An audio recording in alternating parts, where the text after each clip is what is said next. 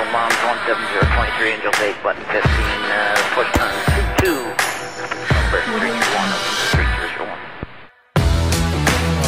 404, copy 32, not 2232. 404, read back correct. 99, take overhead, Mother Angel 7. 40. Hey guys, what's up? Welcome to the official second video on the Lima EDC Concepts page. So today we're in the outdoors. The studio is looking a bit different. You have heard of a field strip for your rifle, obviously. And then this is a field review, which is actually not something I came up with. It exists already. So this is a field review. I'm going to be reviewing or discussing my initial impressions or first impressions of two specific products. It's actually a combination of products. So the first one is this battle belt. It's a core essential battle belt kitted with mostly with the TAAKMAG pouches. A battle belt, the whole concept of battle belt was a concept which was a bit frowned upon in the general EDC community. So what happened, or the trend that was happening, was that normal guys, not that there's anything wrong with being normal, would go to the range, they'll get their battle belt kitted out with all their Gucci stuff, and they'll take all the Instagram videos that you can, and that will be it. That belt will go back into a safe or into a closet or wherever, and it only comes out for Instagram. Now, ladies and gentlemen, we cannot stress this enough, that if you carry every single day in an appendix position, go to the range in your work clothes, go to the range in the clothes that you wear the most, carry and train in your appendix position. If you wear a battle belt every single day, or maybe you are part of a farm watch or a CPF or anything like that, security, then make sure you train in your battle belt. But this should not be an accessory that's in your closet for when you want to look cool on Instagram, and you strap it on and you've got Gucci everything, and that's it, you get likes. So make sure you train in this as well as the application that you use it for. All right, so the second thing about that, the community has changed. Okay, there's been some evolving. All right, so what happened lately is that a battle belt has become an option where, if it's fitted and rigged correctly, it can be an excellent tool to use, especially for home defense. So imagine if you have this set up. Okay, so obviously for home defense you can use whatever is in your reach, specifically relating to your firearm. So majority of people will have a handgun in reach. Obviously with this belt setup you can have your AR mag pouch on it as well, and let's say this is on your door or close to your in arm's reach, and you've got your firearm in closer reach. Let's not go into detail about where and what, but now suddenly you have a bump in the night, as they like to call it. You strap on your battle belt, you take your firearm, you have it holstered, and you are set up. All right, you can't see me now, but you are set up. You've got extra mags, you've got a mag pouch, you can put your flashlights on here, everything that you need for that bump in the night, and providing the fact that you are training with this to be able to use it, to know at what position are your mag pouches, where's what, can you reach your tourniquet, can you apply your tourniquet. More about application of gear in later videos. Okay, so we'll come to that.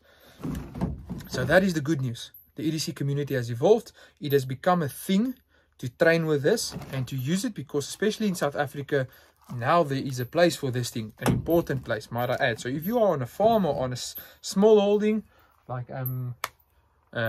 here behind me,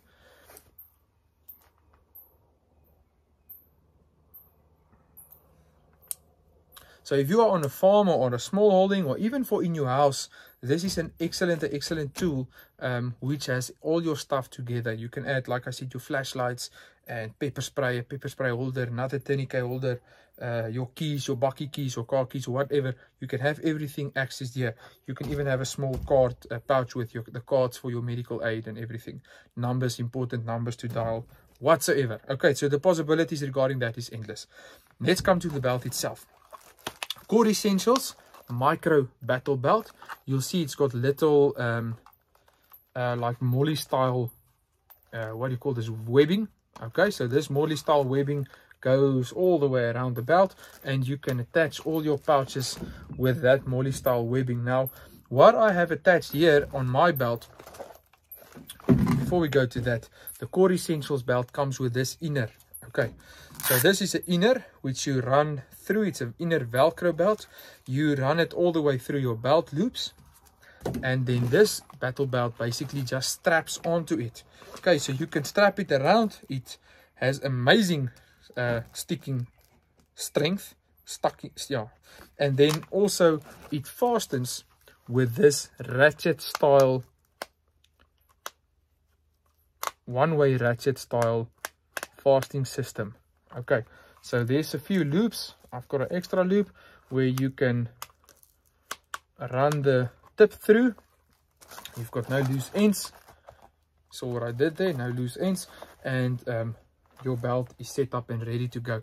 So my initial impressions regarding this, I also have a Daniels Holsters EDC belt with a Cobra buckle, which I currently am wearing, and I was really impressed with Daniels Holsters. Really, I'm still impressed. Really impressed. I'm going to do some reviews, you know, Daniels versus Core and what, just for guys who are in my position, who didn't have two of the belts in their hands to be able to compare and to decide which they will choose. Both of them are great.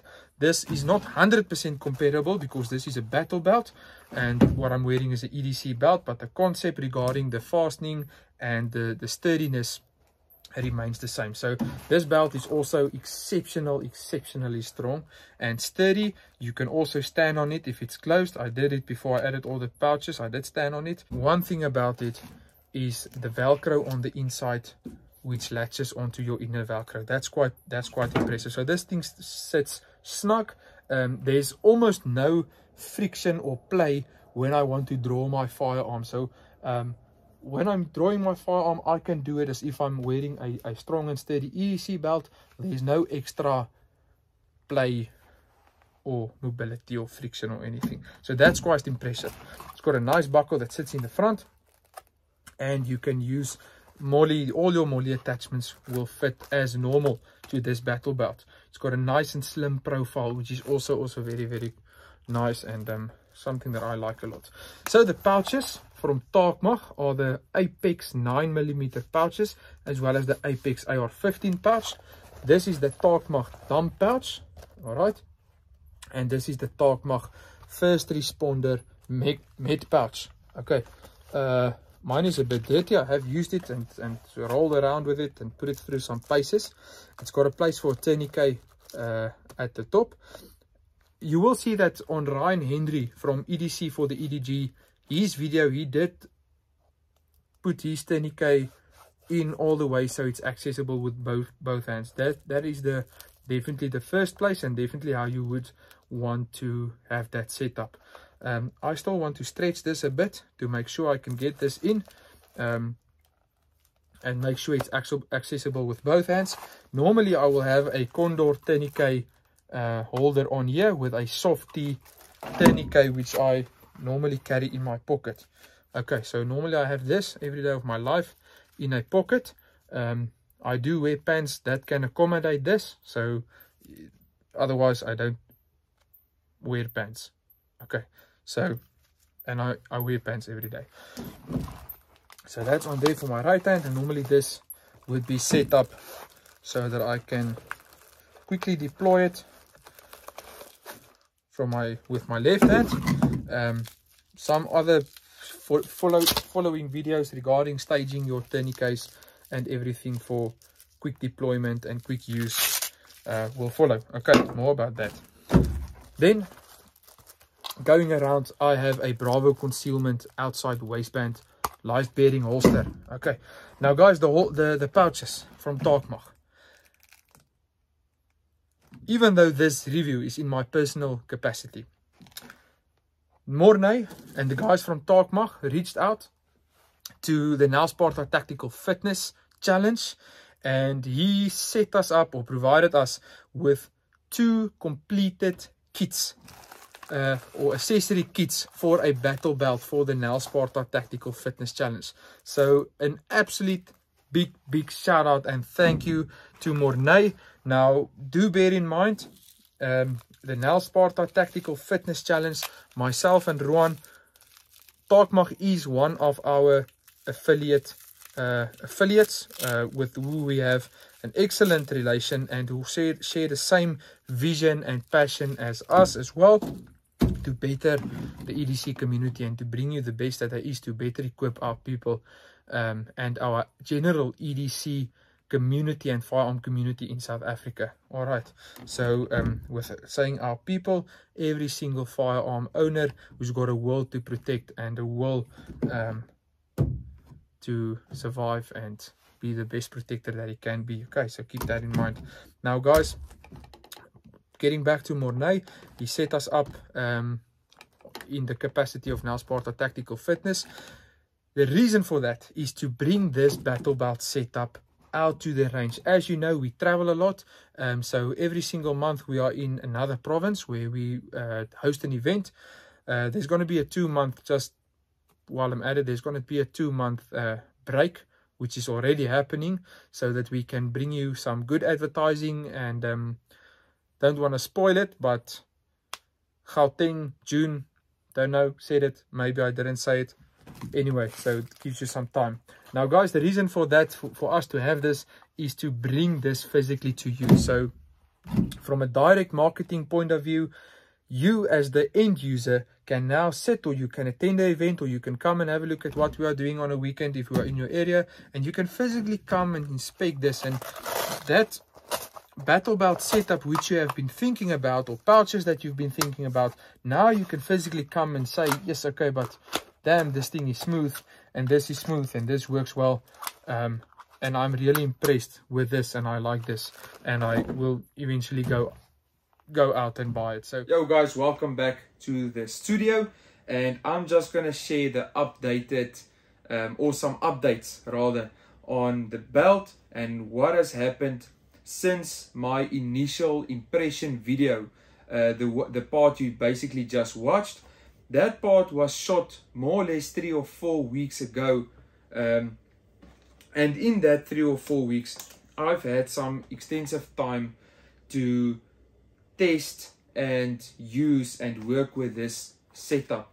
So I've been in that 3 or 4 weeks, there's been some late nights and some rough nights, and I've literally used this thing in any kind of setting, in terms of urban or rural that you can imagine. All right, so I've crawled with this thing, I've ran at full speeds with it, I've crouched with it, I've fallen with it in pitch black darkness, I've been in and out of vehicles numerous times with it, and so I've really, it's been through its paces without expanding too much on that. So what I've added is, and this is specifically for what I've been using it the last couple of weeks, I've added a handcuff pouch. Okay, this is by Condor.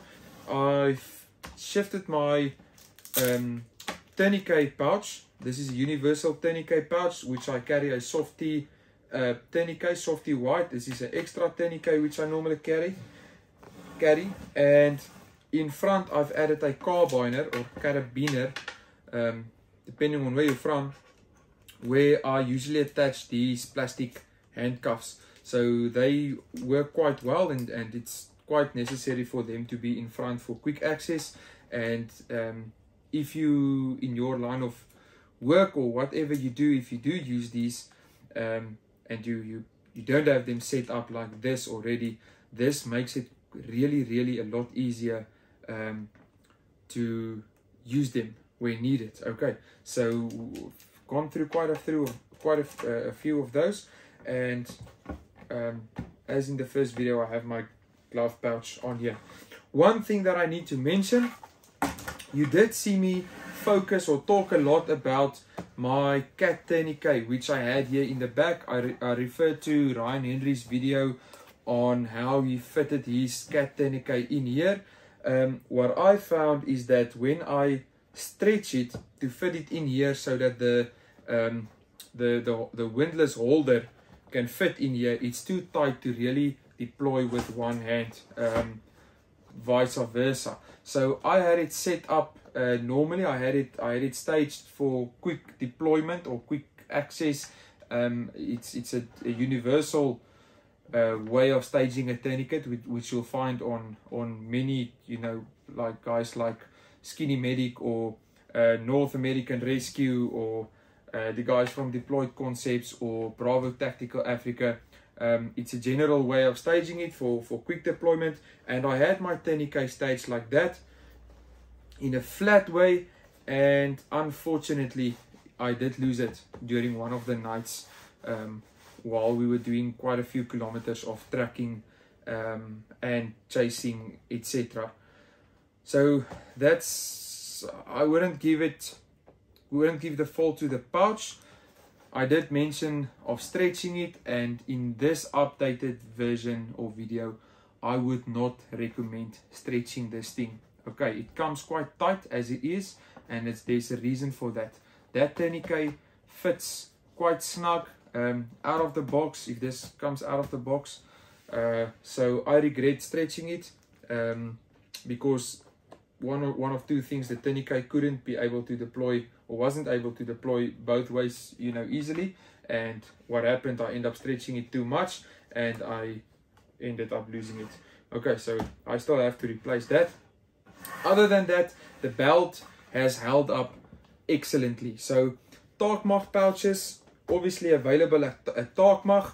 The belt is the Core Essentials Micro Battle Belt, and this is available from Ridwan at SA Tactical Institute. This is where we got these. Okay, myself and Ridwan from Nel Sparta, we got these from Ridwan, so big shout out to him. Excuse me.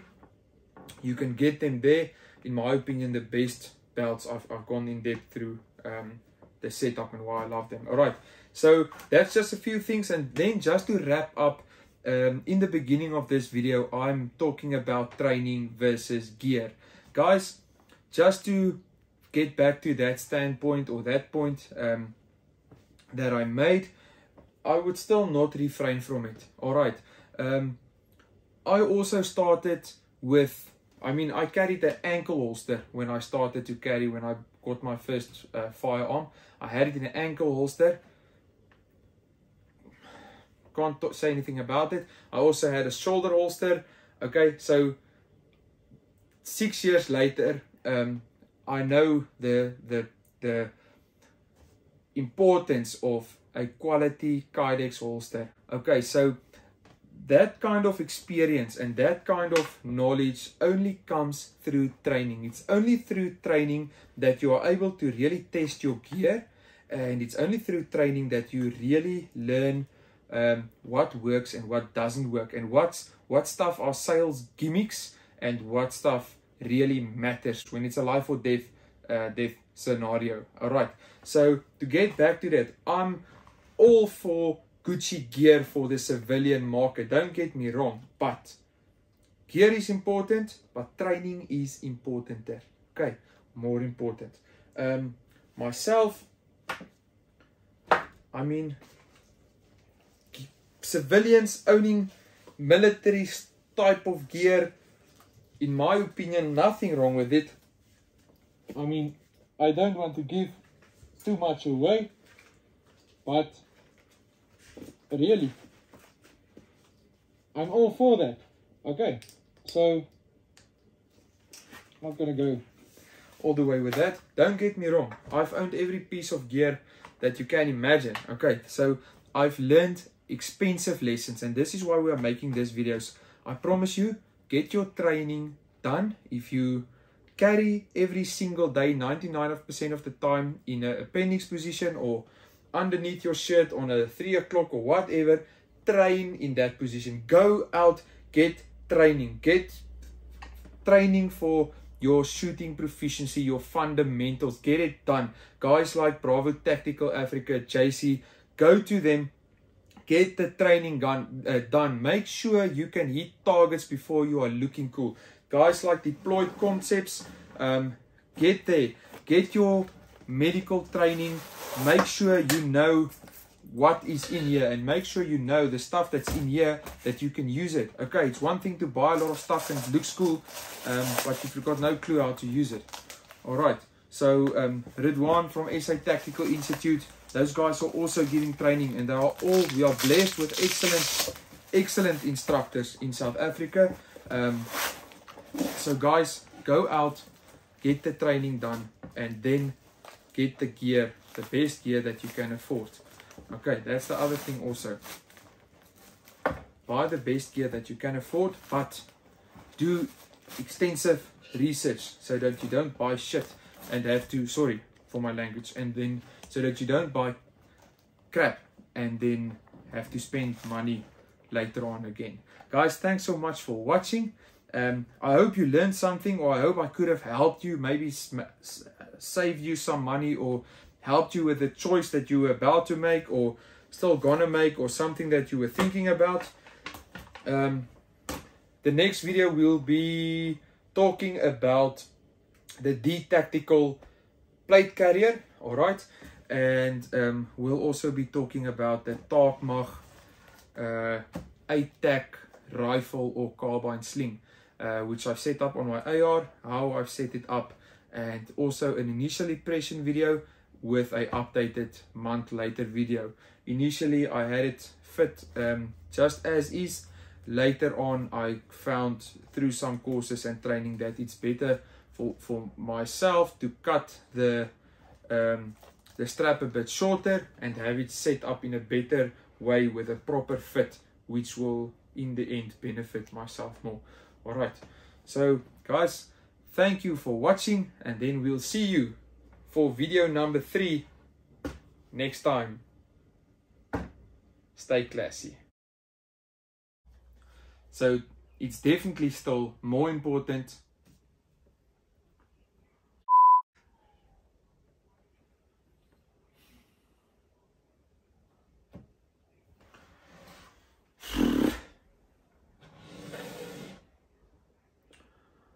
load shedding.